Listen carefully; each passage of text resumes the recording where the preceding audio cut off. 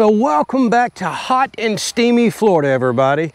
So the storms here lately have been insane. Luckily, we're on about a week and a half to 2 week break. But before that, oh my goodness, things are flooded around here. Super high winds, trees down, damage. But when a storm gives, I take. And by that, I mean I have cherry trees down everywhere across the property. We recently had a storm that spun up a bunch of tornadoes in this area, and we had major frontline winds, 60 to 75 mile an hour winds just in front of the storm. So even if you weren't in the tornado's path, you wind up with trees down. So our cherry trees are some of our weaker hardwoods here. But if you've watched the channel, you know that cherry is my favorite tree by far. Not only for the firewood, it cracks, it pops, it smells good, but we do a tremendous amount of cooking and smoking over cherry wood. It is my favorite wood by far for cooking and smoking over. And if you watched the channel recently, oh my goodness, have we been doing a bunch of that. Custom building all of our own cooking appliances and a huge outdoor area. So cherry gets me excited. We're not gonna let this rot. So let's just start working along this tree line. I got a cherry tree down here, some limbs down there, several trees down there, another cherry down over here. We're just gonna start picking, well, we're gonna start cherry picking the trees. I've got oaks and stuff down as well, but I'm on a cherry kick. I'm trying to split and cut as much of that as I can because we're cooking all summer long. Let's get started. You know, something we might need to add in the future onto my carrying rack that I built here is I got a chainsaw holder, but I might need to build something on the side to where I can flip and work on my chainsaw, fill it with fuel. That could be a fun little future project.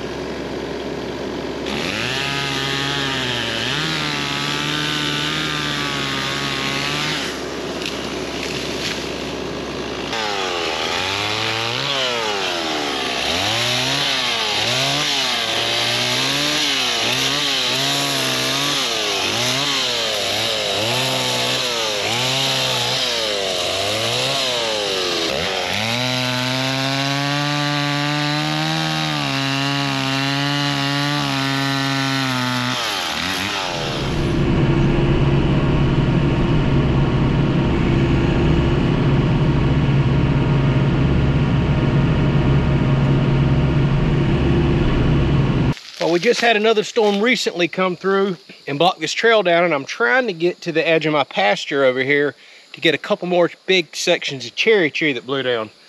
This is just an old holly tree, not good wood at all, but I need access back to my trail. Let's get it out of the way while we're in here with a saw.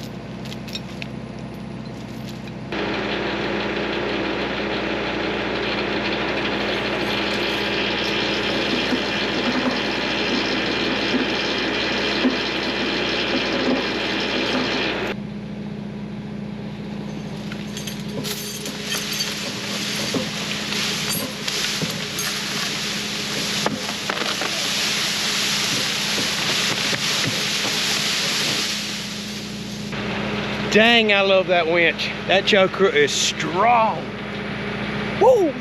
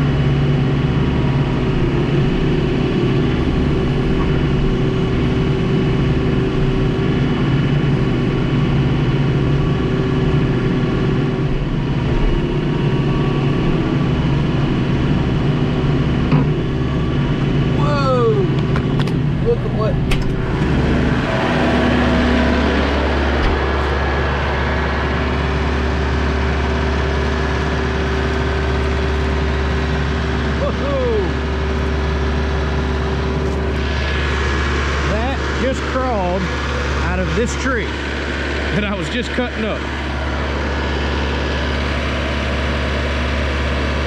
Dang. Hey, there's another one. This tree is full of snakes.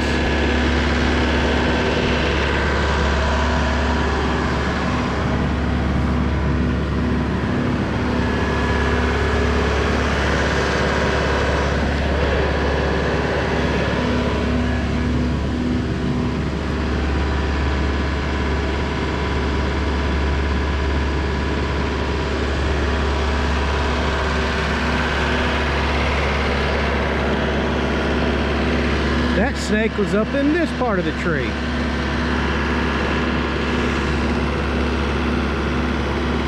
That's wild. A tree full of snakes.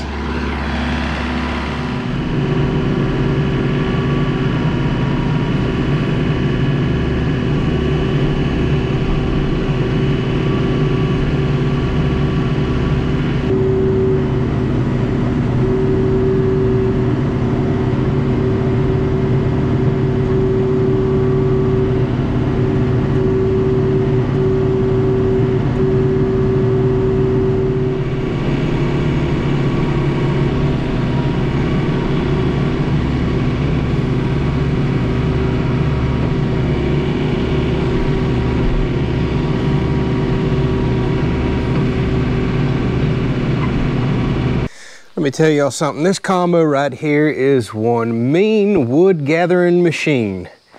The grapple, the winch on the back. My goodness, y'all, I just don't know how I could get a lot of this stuff done without this combination. And of course, a tractor is just such a multi-use tool. All right, so another successful wood gathering day. Ultimately, what I'm trying to do is make some more of these totes. Speaking of, I gotta get this tote out here in the sun and drying. So I thought I was out of cherry, but Mother Nature keeps providing it. It keeps popping up constantly. I hate that I'm losing my trees, but we're gonna put them to use. I got a few more out there, y'all. I'm talking some biggest cherries I've ever personally had on the property. Some of these tops blew out of them, but they still got enough green, I'm gonna watch them. Should they start showing signs of dying, we'll have to get in the woods, cut those down, and we'll bring them up here and get ready to split.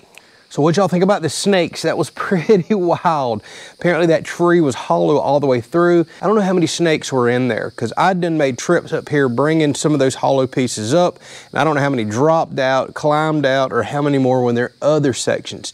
And as long as those snakes were, I am shocked I didn't cut some in half whenever I was cutting into those trees. I very well may have. I just haven't really actually looked. Now those were non-venomous. I tend to leave them alone. I'm gonna let them go out there and eat mice and other things, but venomous snakes are not welcome on the property. Regardless, that was still shocking surprise right there, especially when I'm watching one large one go in the woods, turn around, there's another one climbing out of the tree over there, zooming by me. Ugh, kind of gives you the heebie-jeebies. Cutting wood this time of year, you've really got to look out for snakes. I guess even though it's unbelievably hot, I probably should start putting my snake boots on whenever I go out there and start doing work like this. You just wind up getting a heat stroke and all this stuff. Thanks for watching. Hope you all enjoyed it. This was a fun little episode. I need to get some of this cleanup done. Now it's on to other things. Catch you on the next one.